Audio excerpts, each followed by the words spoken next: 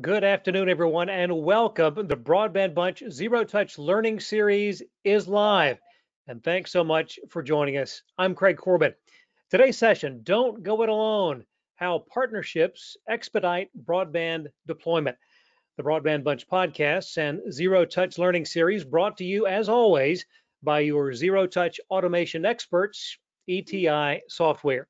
Be sure to follow the Broadband Bunch on Facebook at facebook.com/the Broadband Bunch and on Twitter at twitter.com/podcast bunch. You can access Broadband Bunch podcasts on Spotify, Google Podcasts, SoundCloud, Apple Podcasts, Podbean, and iHeartRadio. A couple of quick reminders before we introduce our esteemed panel. Today's session is most definitely interactive. We encourage you to submit questions via the chat function. Our team will be monitoring that throughout the event. Session also being recorded and will be available to all attendees for future access. Please feel free to submit potential topics for future Zero Touch Learning Series sessions, or if you'd like to suggest prospective panelists. And again, you can do that via the chat function. And again, we thank you for your participation.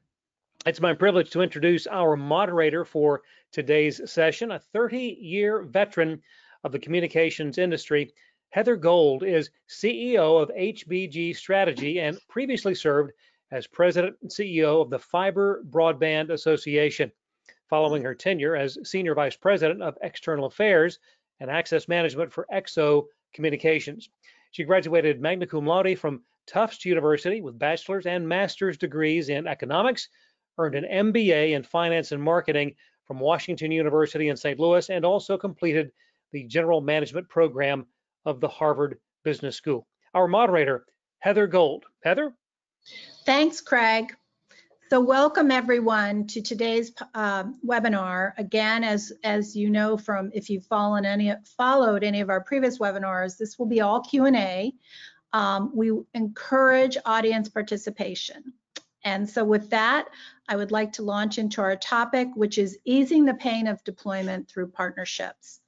While there's been a lot of talk in recent years around public-private partnerships, and these still remain critical, an increasingly popular conversation is taking place around carrier-to-carrier or carrier-to-community-based partnerships. From our panelists today, I think we'll hear that their partners appreciated their complementary assets and skills, and equally important for several, the sharing of common values and geography. Further, using partners has tended to yield better and faster results than providers and/or communities could have achieved on their own. With federal funding increasingly resemble the games of thrones, a co-carrier partnership or provider to provider provides a way for a stronger voice in both the infrastructure build out and in seeking funding options.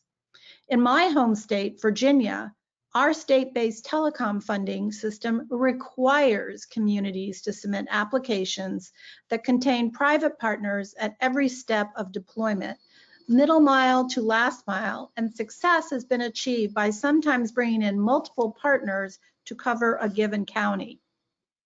Today, we are joined by 4 experts in partnerships, 2 who are partnering primarily with fiber build-outs, 1 is doing both fiber and wireless, and 1 who is primarily wireless. So we will cover the whole array of broadband deployment. Each of these panelists has had unique experience as to what it takes to enable an effective partnership. Let me introduce each one briefly.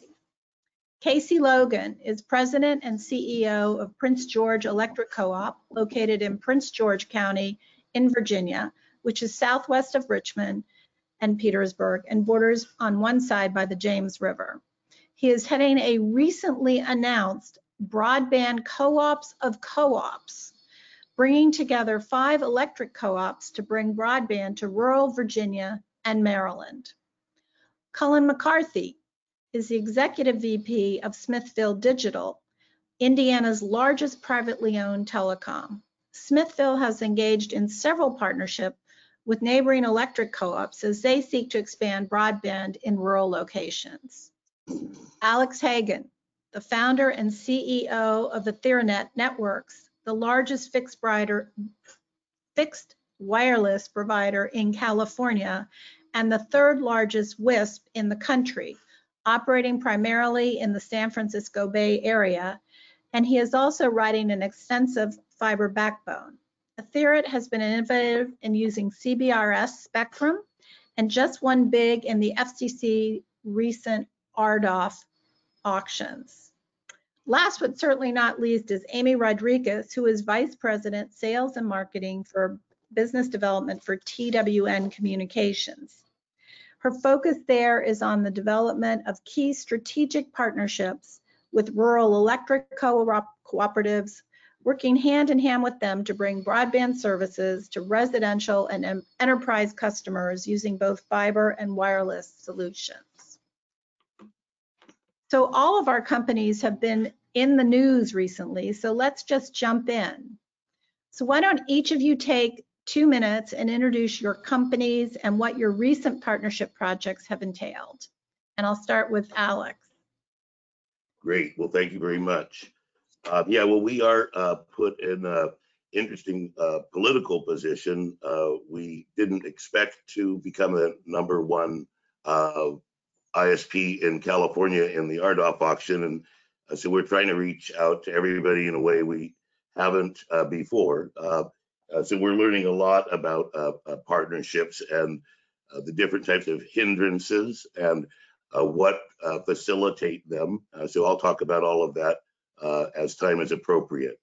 So that's one aspect of the partnership search is working together to create, vibrant alternative local service provider economy for the whole country. And we've always supported each other, and we all have particular enemies, sort of frenemies that we mainly compete with, and we have people that we rely on. So more will be revealed as the day goes on. Cullen.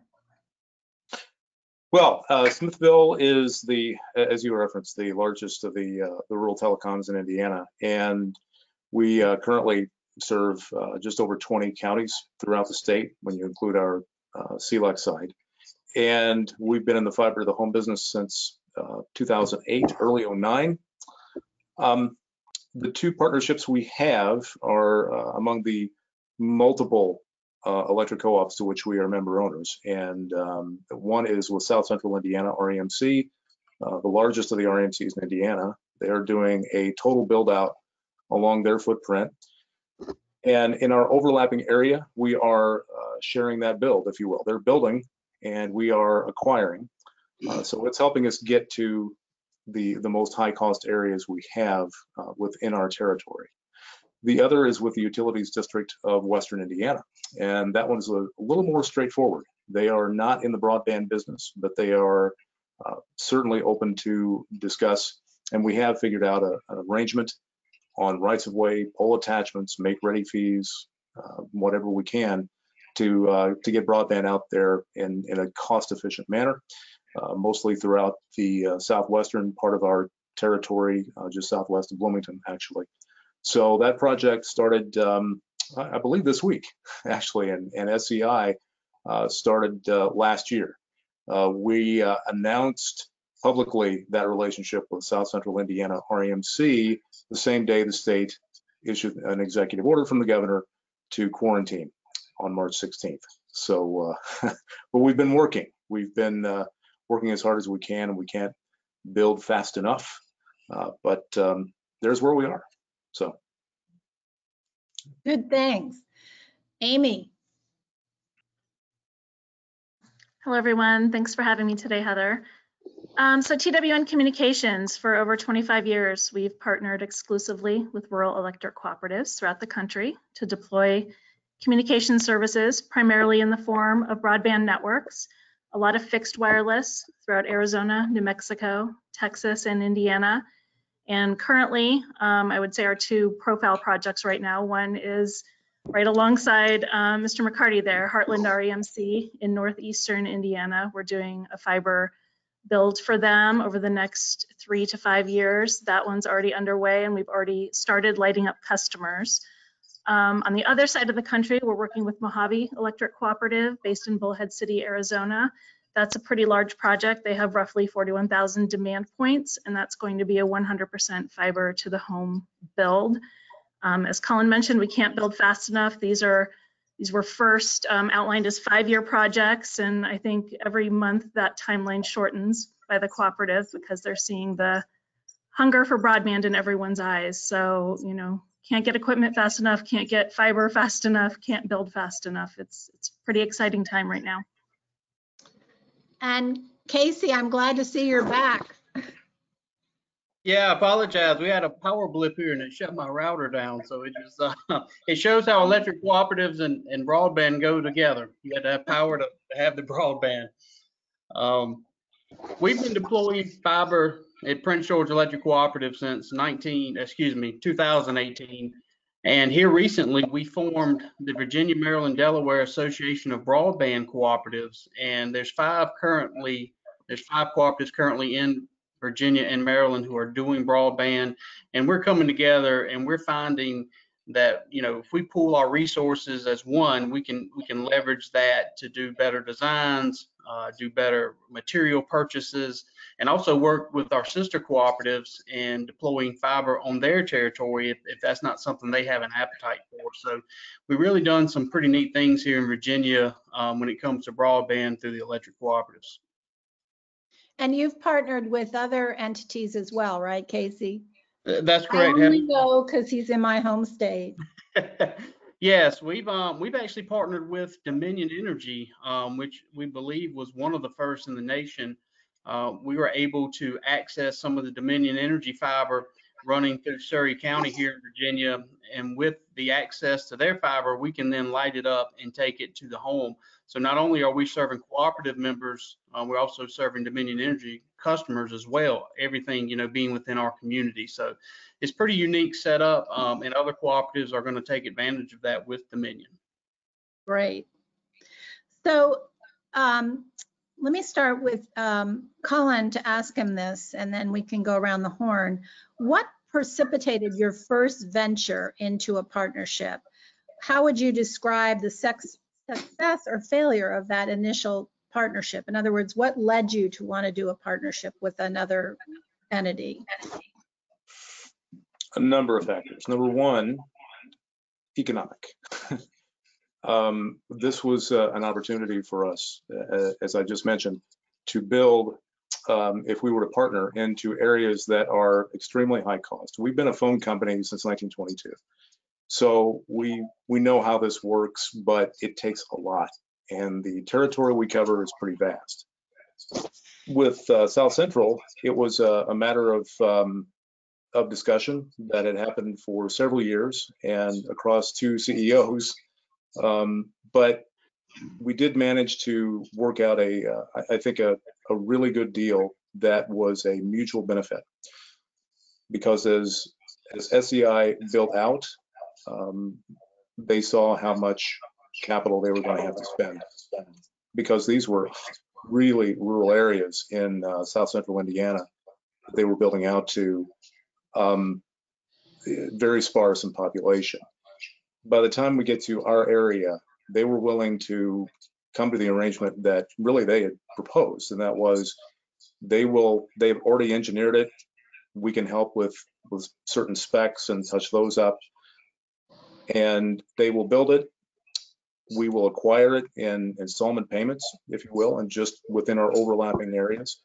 And once the customer is connected, they have a choice between us as an ISP or SEI Fiber. So either way, we will get compensation. We get compensated if SEI gets the internet customer through an access charge that we've arranged between the two, or we get that revenue as the ISP. So it really did boil down to really a good business case for both entities. So this will help them as they move westward from our territory into more AT&T territory and overbuild that network as well. So we're looking at a 4-year timeline, and we are well within that schedule, despite everything that's happened, including with supply chain. And so that was the first one, and that was really kind of a delicate dance, if you will, for a while. But both their board and our ownership, I'm one of the co-owners, we're a family-owned business, it worked out well. You know, we look at it as working with each other in a true cooperative form. As member owners and as the electric co-op, this is a great opportunity to expand broadband, and that's what we're doing. So it's a good sized footprint that we're covering in 2 counties. Like I said, very rural, very small town, and it's just going to work out great, I think. So that's where we came to it. It was economics. Alex. Yes, well, you know, I've been thinking about this a lot. So we have some local ISPs that we work with, Monkey Brains. They acquired Common Networks. We work with Cruise.io, SurfNet, Unwired, and you know, we horse trade with each other. We do wholesaling, but that breaking those barriers and beginning to create this confederation. So, you know, most of the equity people want to push you towards acquisition, and the question is, where is it appropriate to confederate, to work together, and then you develop more trust. You might develop equity in a wholesale structure, and you might maintain your retail structures, and then ultimately, one would think the companies would gradually collapse in together. That way, you're not doing a hostile acquisition fundamentally. And those are sort of questions that I have in talking to people. A lot of the people I'm talking to want to work together, but are extremely independent minded. And so that's a question to me: is the nature of things such that without very strong horse trading, you ultimately end up with just an acquisition situation, or can you maintain this this sort of co-opetition environment? And you know, when things move quickly and a lot of money's involved, everything changes, right? So some of the things I can say about companies being able to maintain their independence and grow in this incredibly difficult environment, in some ways. You have an explosion of technology, we have an explosion of competition, we have Starlink, we have Amazon. So you have to have an angle. So you have to either, we bought some CBRS licenses, so for some minor trading in very rural counties, so they weren't greatly expensive, but they help to establish a conversation with people if you have insight to do something like that. So Spectrum can help you in creating confederations and alliances, because then you're orthogonal. You're not competing with each other exactly, because you're not both on unlicensed spectrum. And that's the main thing you want to avoid, are multiple operators on unlicensed spectrum in the same point. So then you have to sort of traffic cop it, so we would like to in the next year maybe start developing a uni management system as well that's voluntary, so that we can also work on the unlicensed aspect. Then there's a question about the unifying principles. So what are these unifying principles? I mean, most of us are dedicated to privacy. We don't see a big business model in selling our customer data, for example. We have a relatively intimate relation with our customers, a customer intimacy strategy, right? One principle is privacy. Another principle is to be dedicated to making innovation possible, so that people can get spectrum, can get fiber, and get the right equipment and build the right technologies, and not having to be working on the most basic level, which can happen in the WISP industry at times, is you just are looking for the biggest hammer you can to solve the problem. So, in terms of our own work in developing these partnerships, where it makes sense to us is in eliminating overlap. And then there's a question about access control. If you put a fiber ring around your states and you have multiple providers that are accessing it, how do you cut those cross connects fees down? How do you have multiple access? How do you deal with one of the players becoming insolvent? We're sort of struggling with all of these issues right now because of the RDOF. It was relatively slow before, but now we have to have a positive reception from Humboldt County down to Monterey with all the local government, all the local ISPs. And so, we're trying to work with the local ISPs and enable them. But the pragmatics is, that sort of, what do they say, lead, follow, or get out of the way, where you have to meet targets. You have to come to some agreement with people. So, these are some of the issues that we're working on. What are the unifying principles? And I have a list of them, actually, but I've probably spoken enough for the moment. Well, we'll come back to that. And I think that probably some of our other individuals on this session can tell you what has worked for them on the overlap. Amy, why don't you tell us about your first partnership and what drove that?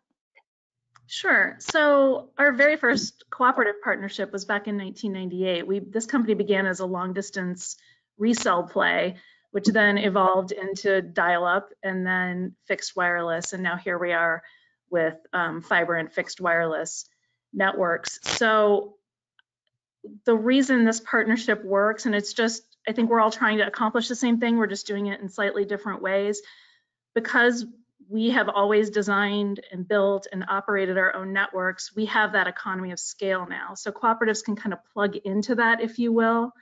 We do things a little differently where the cooperative owns the assets, TWN contributes a capital costs alongside, and then we stay on to operate the network because we have the call center and the construction crews and the field service technicians and billing and marketing and all of those things. So it's a good fit for those cooperatives who don't have the stomach or the resources to be able to operate a broadband network alongside their own existing electrical infrastructure. So that's kind of where we fit in. So we find great success in these partnerships. A lot of it is by the nature of the electric cooperative, access to right-of-ways, the knowledge of their own member base, that affinity with their members. There's nothing better than the co-op's reputation in a community, and that really is kind of the secret sauce, if you will.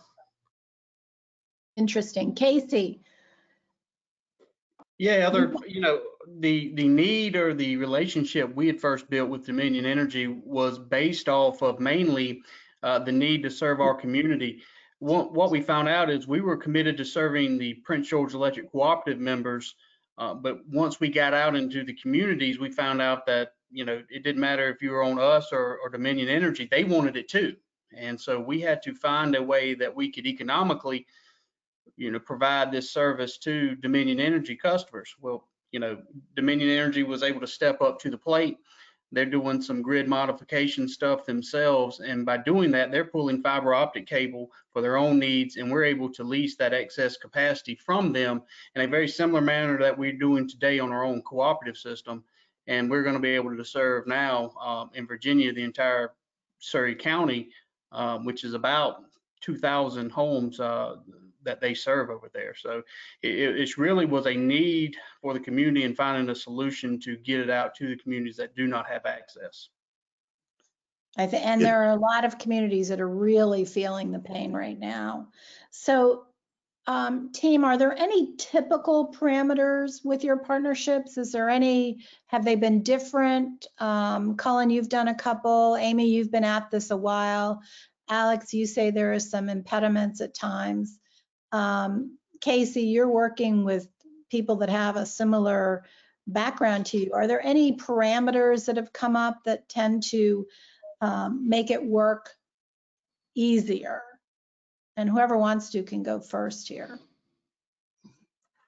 Well, what I've found, one of the issues I have is I can't actually divulge many of the partnerships we're working on because those press releases haven't come out yet. They're still confidential, so I can only speak generally. But the questions that I have in constructing these is first of all, we're talking about wholesale cooperatives, mainly dealing with the power grid and relating that to being able to distribute fiber.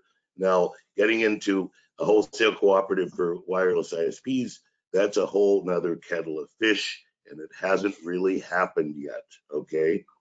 So Can we provide spectral resources to operators? Can we acquire spectrum?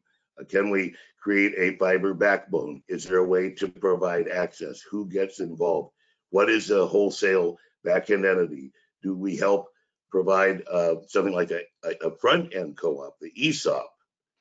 So, I mean, I'm still in the, I've got to admit, in the question phase. We acquired the largest tower in the Bay Area through effectively a partnership type of model. We went to our clients and crowdsourced of that and ended up with a couple of key partners in the tower business. We do some revenue sharing with local providers, but we're looking at being able to get the growth rates of our industry at a stronger level. And we want a vibrant sort of fifth estate to allow more innovation. We see sort of the 5G technologies could be extremely empowering for service providers. Okay. So Amy, what about you? Are there As any far as the typical parameters, yeah. We try to, every co-op is the same, but every co-op's extremely different. So, we operate under the same construct, if you will, where it's a revenue share, we're equally invested, things along that line. But, there are different needs, there are different densities, different populations. So, we operate under that joint marketing, joint build model. That's what I would say is our typical parameter, but there's little idiosyncrasies within each one. But agreements where both parties have a little bit of risk and a little bit of win seem to always be the most beneficial. Everyone's invested, everyone's real excited because these are huge projects and it's a lot of money on the table. So everyone's highly engaged, and we found that to just be very successful. A lot of transparency. Yeah. And Colin, you've partnered with 2 co-ops.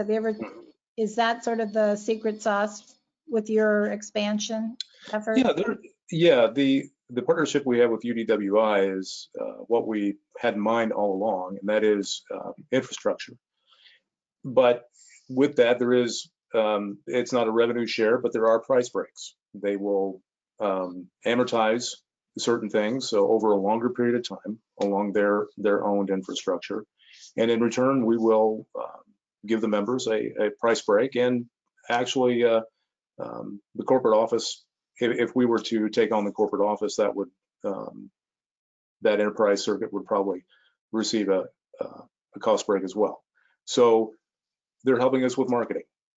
There's a lot of give and take here, and everybody has a mutual interest in getting things done. UDWI is busy rebuilding its plant and rebuilding its reputation, but they're doing a great job right now, and their focus is on power. So they're very happy to work with us on broadband, but that's where the give and take comes in. We offer this on infrastructure. Would you offer this on pricing and services and so forth? Absolutely. Again, we're also a member owner, and we want to get as much broadband as we can out there to our quote unquote legacy phone company footprint, which is quite large along that stretch. So it's worked out extremely well, but that's what we've been looking at all along, is that joint relationship where the give and take is just a given, that we can go to each other with complete trust and transparency and say, we need to change this in the project, or this, we're the limestone capital right now, so we've run into a lot of rock. Okay, we're going to have to figure something out here. So that kind of thing, we plan for that. There's a lot of flexibility as well as transparency there. Interesting. Now, Casey, you're partnering with other co-ops. Do you plan to have somebody build and somebody else service it, or is this primarily a buying consortium? No, it's a sharing consortium as well. We have a partnership going on right now in Virginia where one cooperative is going to build the infrastructure. However, they do not want to take the ownership of being an ISP, so they're going to partner with another cooperative who's already been an ISP for a couple years now, and that cooperative is going to serve their membership. So it's pretty unique, kind of similar to some of the other partnerships we have covered already here today. And one thing I want to add with getting these things underway, these partnerships take time. It was over a 6-month process, a lot of transparency, a lot of open communication when dealing with other people, because you're not only are you sharing information possibly about member data, you're sharing infrastructure information, that's the main part, as well as the revenue sharing side of it. So these partnerships take time. Ours have been 6 months plus in the works that we have had to go through to just get started with them. So, have any of you had partnerships that failed that you're willing to? You don't have to tell me the name of the company, but I see Amy laughing. I bet you've had one or two. No, actually, we haven't. I mean, we construct things in such a way that it would be, I mean, there'd have to be severe natural disasters for it to really fail, but we've been lucky so far. And Alex, have you had any partnerships that failed?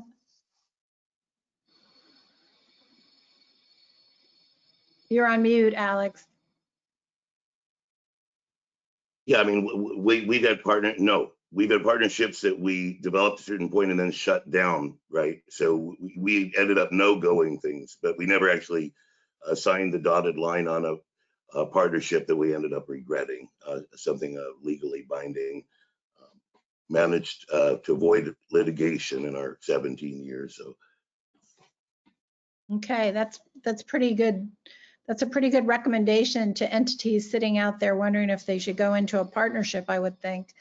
How do you guys go about funding these partnerships? Does that become a sticky wicket at all? Amy, you want to take that one first? Sure. So it's a combination of a lot of things. So most of the cooperatives that are entering into this that we're working with, they're getting funding from the likes of a CoBank or a CFC, and then along with maybe just some existing funds within the cooperative, and then we marry that up with the capital that we invest alongside. So it really, it can take a $100 million project down to a $75 million project from their perspective. So, it makes it a little more palatable for the board, especially, but that's pretty much how we go about the funding. Of course, there's all the federal programs that some are lucky enough to be winners in the lottery and some aren't, but, we'll keep trying. And Cullen, how are you guys doing it? Well, with South Central, what we're doing is in doing installment payments, we are rolling that project into what would be a typical capital budget. So whatever we would allot, that's, we would fund it anyway. So their build is being funded by us in that overlap. Initially, they did have an RUS loan for their project, but in this overlap, it's really coming from us as they're the contracted builder, so to speak. So we just look at it as an expedited area within our capital budget plan. Okay, so you're doing internal funding on it. Internal funding, and the same with UDWI. It's just, helping to shave off the costs there. Okay. Casey, how are you guys funding your co-op of co-op builds? Yeah, we're taking advantage of, the federal funding that has been out there from the CAF2 auction, as well as the RDOF. And in Virginia, the local municipalities and the county governments have really stepped up and offered funding to cooperatives and other entities wanting to build fiber out in their communities.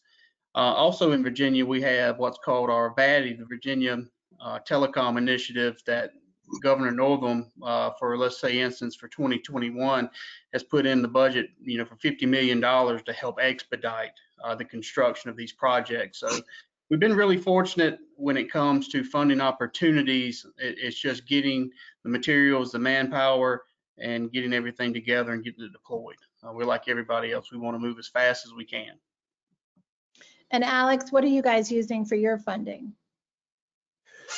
We have some equity investor partners, and it also depends on The horse trading aspect, we have a lot of assets, which is spectrum licenses, fiber.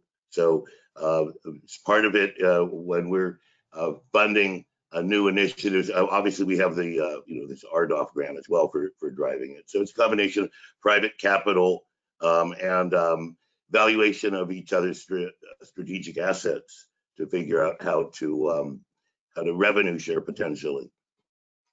Interesting. So in working with the communities, I know Smithville is heavily invested in its communities in Indiana and the companies it's working with. What kind of role do you expect your communities to play in these build outs? Have they been active in demand aggregation, for example, or have you anticipated any kind of role for them? I think the only true aspect in that regard with the community is through our county government.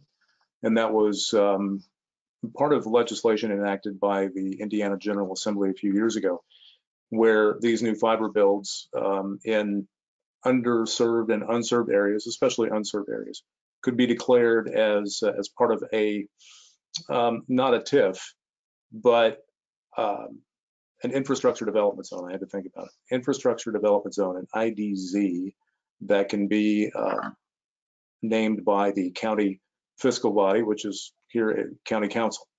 So a county council can receive an application for that, and they can award a 5-year tax abatement on that fiber investment. It has to be fiber by state legislation.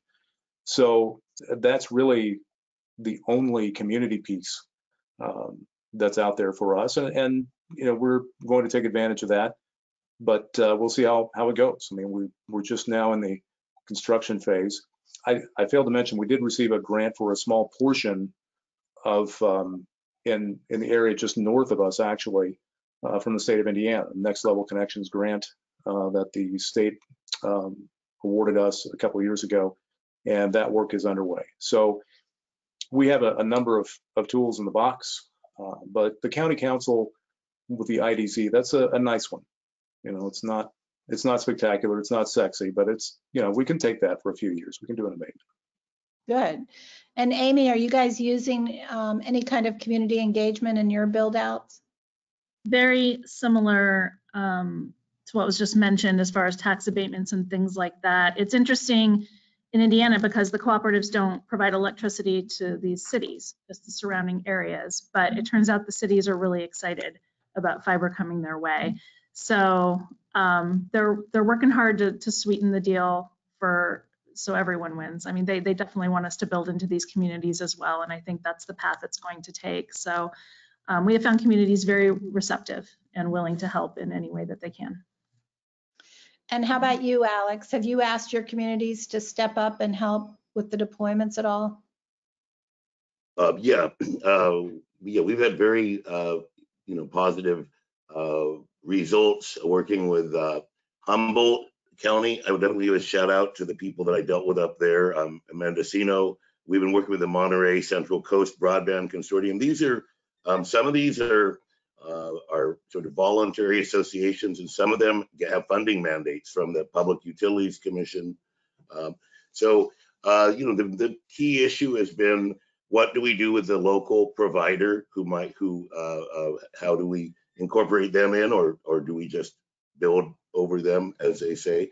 And then the other important issue in working with these consortium is, what is the network going to look like? And then there's the issue about all the related stuff. So you guys are talking about energy a lot. So here in California, we have a lot of issues with fire. And so do we do telemetry for the BLM and for the Cal Fire? We'll be able to lay out this network much more efficiently, quickly, if we can integrate it in the firefighting structures in some areas, because the lookouts are ideal points for us to create licensed backhaul, and they don't have connectivity. So lots of interesting things. But yeah, we've had very positive, but the one problematic aspect, one is, what do you do with the competition? Somebody will naturally become your adversary in situations. And then how do you glad hand them? How do you get them on your side? Because your goal is not to destroy them. Your goal is to do something else, right? Then the other question is about the politics of the build. A lot of people want fiber, but fiber is probably create a lot of carbon footprint. So I'd want to analyze carbon footprints for the different technologies as well. Some rural people in the heartlands maybe are buying a climate, but I have a climate feed every day, scientific climate feed. I mean, things are absolutely horrific in the next 20, 30 years if we don't. But the good news is once the temperature of this planet starts dropping, all this goes away. I mean, we can easily restore a whole planet once we get to carbon neutrality. So those are important issues here in California. I mean, we are having climate change means that your lowest temperature may end up being your highest temperature may be in the future your lowest temperature. You can have entire systems shift. So your birds, everything is going to be different. So these are also issues. Is how do we future-proof with our communications and our energy systems? Yeah, that's a challenge for you guys. Casey, how have your communities been engaged? Well, we wouldn't have been able to even start our project without our local government in Prince George County. They gave us $1 million inducement grant to allow us to get off the ground. In Virginia, we're regulated by our state corporation commission, so electric cooperative can't just go out and build fiber. We had to start a subsidiary, we had to fund that subsidiary, and Prince George County allowed us to do that. So we rely heavily on our local governments, not only for the funding aspect, but also engaging the community. Building the networks is one thing, but getting out and educating the community about the offers that fiber to the home can give them high-speed internet availability, whether it's telemedicine, pandemic now, everybody's understanding, what broadband means to do homeschooling and work from home. So things like that, we depend very heavily on our local communities and engage them monthly with progress reports and also with community, Facebook postings or meetings themselves. So it is a big reliability for us. Oh, that's great. I wanted to reach out and ask you guys what your most creative partnership ever was. What did you put together that was really different, and what made it both interesting and successful? And I'm going to start with Amy because I think she's been doing this a little longer than the rest of us.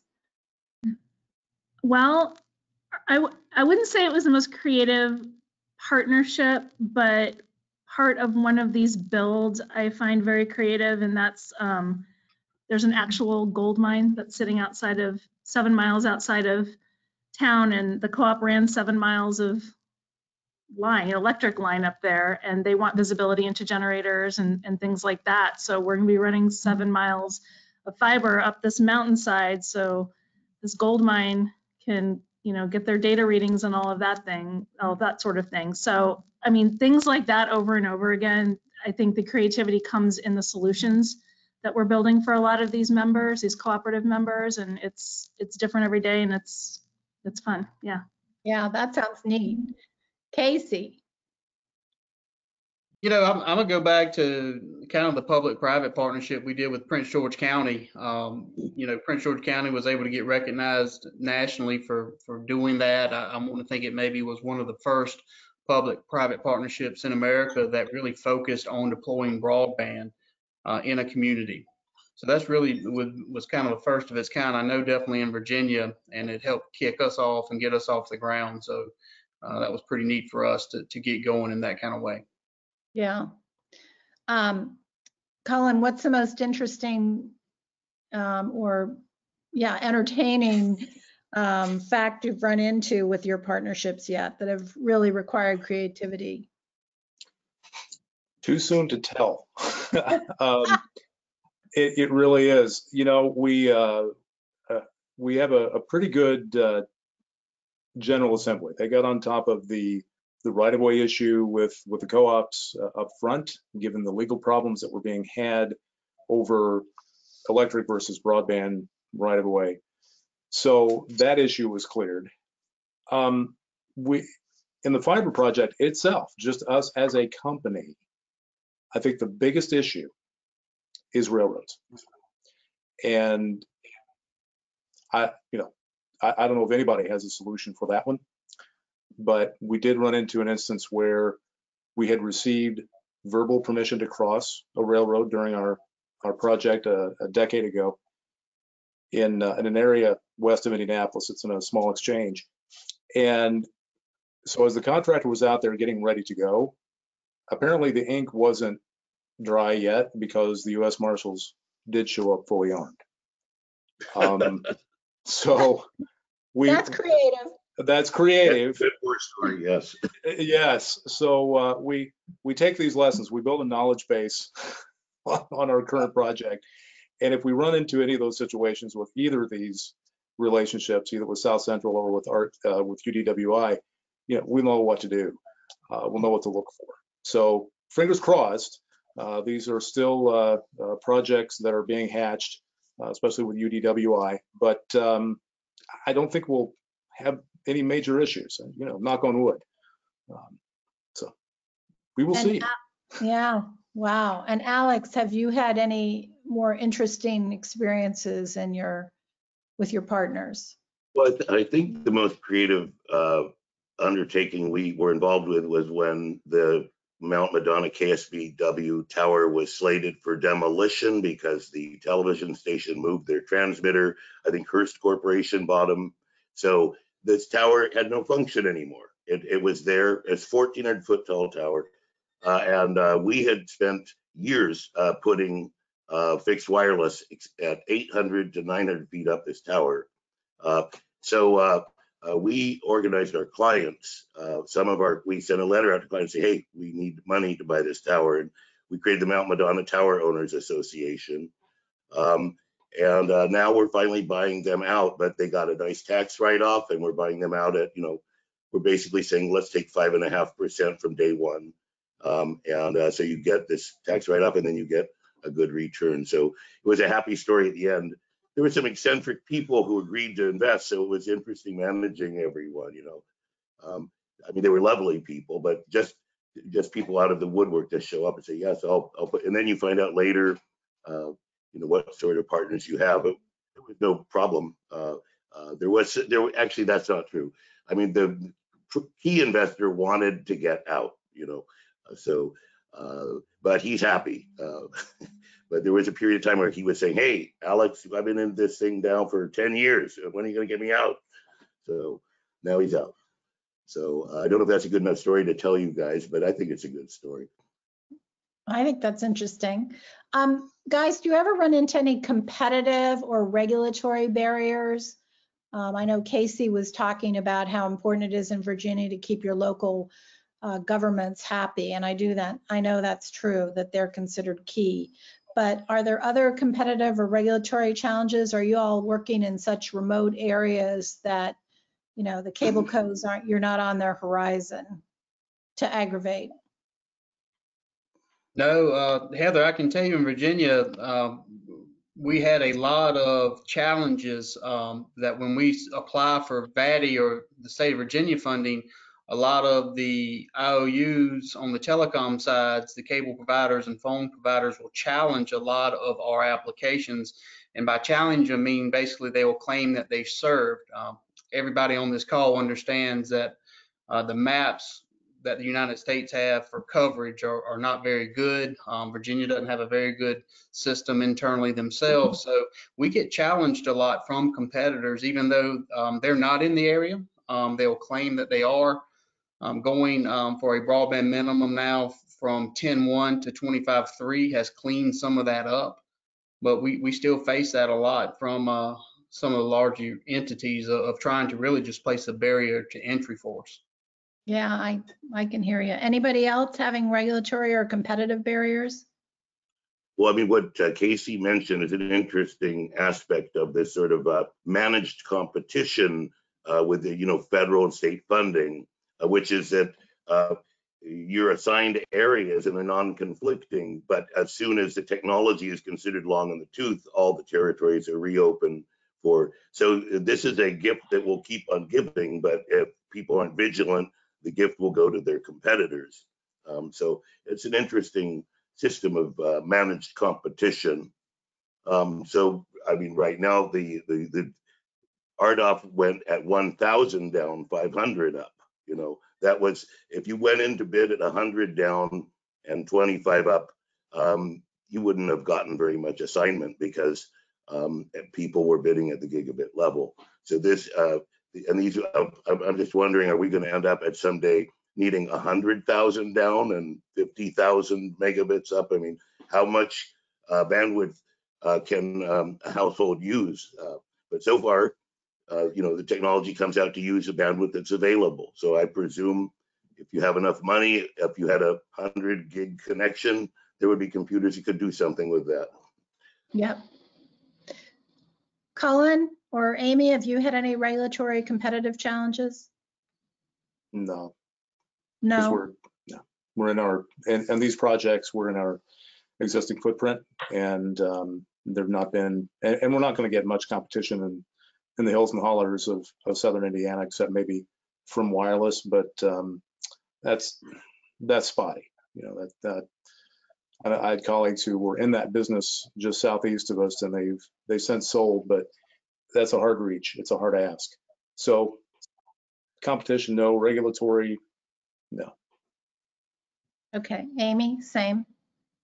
Same. I mean, and even specifically in Arizona, which this particular area is Suddenlink and Frontierland, and they can't pack their bags fast enough to get out of there.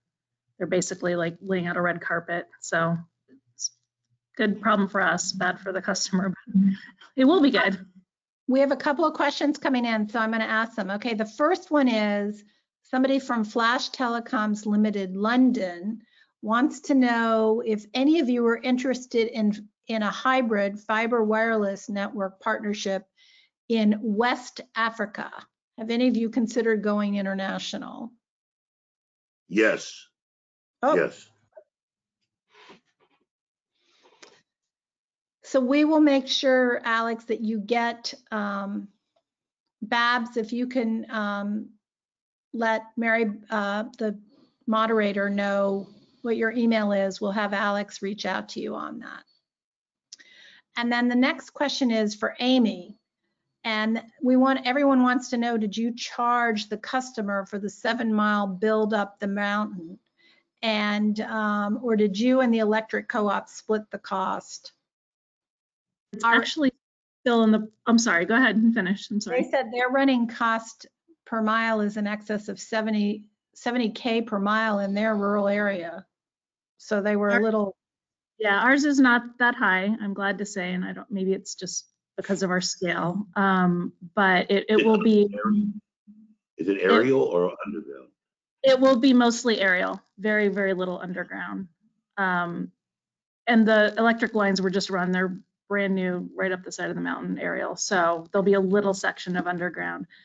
So that probably is the cost differentiator, but it will be a joint collaboration of costs likely between the co-op and us to get that done, because there's some infrastructure, it's part of it is for co-op infrastructure, so they can be into that site.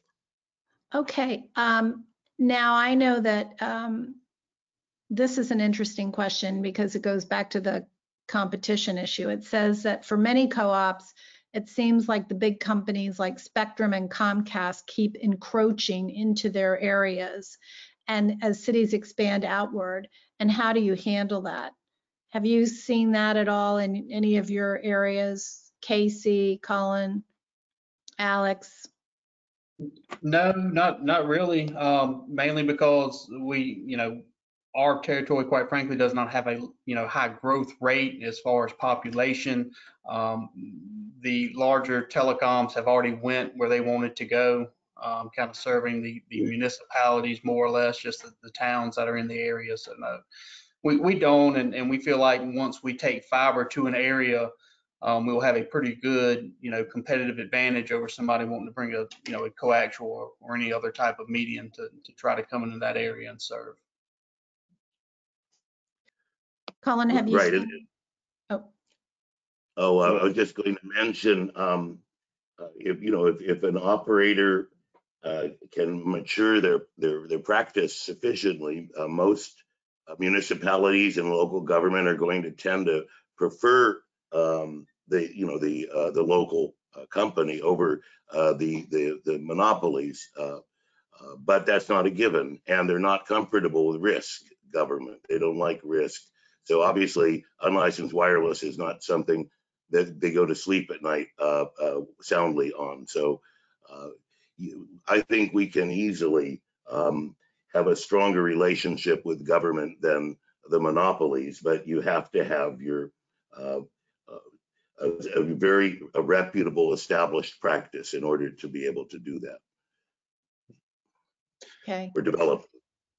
Yeah, we haven't seen that where we are. We are surrounded by spectrum commitments on RDOF, but I don't know if we'll have that. Okay. I Oh, mean, gosh. we've seen incredible abandonment of counties by the larger providers. I mean, just a lot of horror stories. So I think another question that operators have to ask is, how are they going to align themselves with community networks? Are you going to end up, because these will grow, there will be communities that build their own fiber and somebody's got to operate it. So if you can align yourselves towards some of these public-private, initiatives, that can be helpful too. Okay. So the last thing about echo, we'll hear it as it just. What advice, I want to wrap up by asking, what advice would you give to companies that are both looking for strategic partners, but also thinking about becoming a strategic partner? And I'll have Amy. So the first part of the question, I would say for companies looking for a strategic partner, it's like shopping for a good pair of blue jeans. This is a long-term relationship. It's almost like a marriage, and you better, I mean, anybody can build a fiber network. I say that kind of half serious, but I mean, there are a lot of companies that can do this. There are a lot of companies that can operate, but you better really feel comfortable with the people that you're sharing this project with, and that is probably the biggest piece of advice I can give. And as far as someone looking into doing this, yes, competing against you. Good luck. Yeah, it's a big undertaking. I mean, all of us sitting here, I'm sure, had a lot of heartburn and sleepless nights trying to get this done. This is, I mean, if it were easy, everybody would have done it already. AT&T would have done it, Verizon would have done it, and they haven't. And there's a reason for it. And this is a very brave and strong group of individuals that take this on. Thanks. Anybody else want to answer that question? Yeah, just echo a little bit of what Amy said. As a telco, yes, because these partnerships are going to help immensely, and you have to ask yourself, what are you willing to give? Just like a kind of long-term relationship. And exactly why we partnered is because it isn't easy. It's very difficult, as one of our partners has found out, and that's one reason why it really has worked. So you just have to be committed to it. You've got to look at that long view, like our business does and like the co-ops do, and whatever is best for the community, for both entities, you just have to expect that. Good. And Alex or Casey, did you want to weigh in on that?